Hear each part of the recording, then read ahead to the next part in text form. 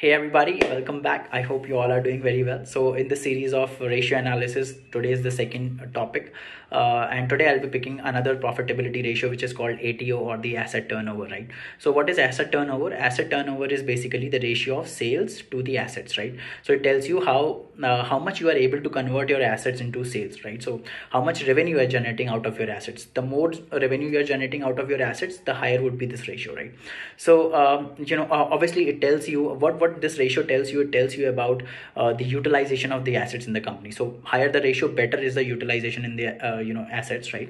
So how could we increase this ratio? By increasing the sales, by increasing the numerator part, right? So it could reflect that the demand for that product is more. So if the company is able to sell more, maybe because of better selling practices, and it could be variety of reasons, right? So in general, if the demand is more, the ATO would be higher, right? So typically if it is greater than 1.5, it means that the company is better utilizing its assets and converting it into sales, right? If it is less than 1, it shows you the underutilization in the assets, right?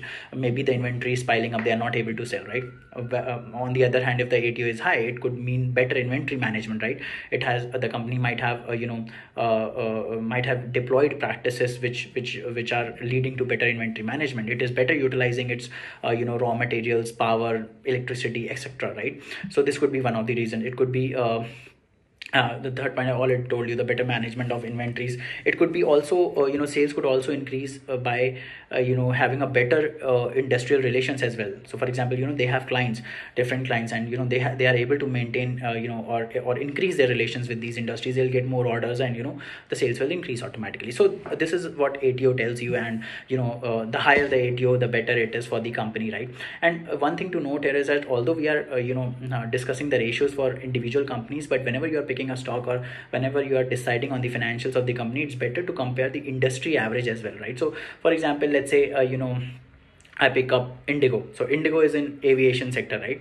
So I cannot compare these ratios of Indigo to, let's say, HUL, right? Both are operating in different domains, and I cannot compare. So whenever you are comparing the companies, do pick up companies from the same sectors and compare, right? So obviously when we invest, also we are investing sector wise. So although it is logical that we'll pick up companies from the same sector, but again, just to say, compare it with the industry average and then make a decision, right? So because the factors influencing these ratios could be different, right? So this is about ATO. Next I'll be talking about some other ratios. Stay tuned. Have a very nice day. Bye bye. Take care, and please subscribe to our channel. Bye bye.